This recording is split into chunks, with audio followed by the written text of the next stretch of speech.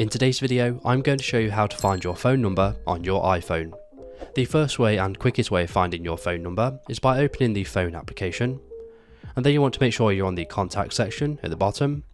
and then you want to click on your name at the top of the contacts list. Here it should show you your phone number at the bottom of the screen, and if you scroll down even further you can find additional information attached to your contact name. The second way of finding your phone number on your iPhone is by opening the settings application, and then you want to scroll all the way to the bottom and you want to find apps and click into that, and within the list of apps you want to find the phone app. Once you've found the phone app you want to click into it,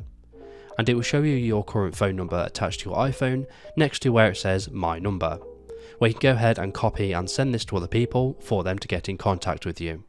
So once you've done this you can exit out of the settings application and you can start using your iPhone just as you normally would.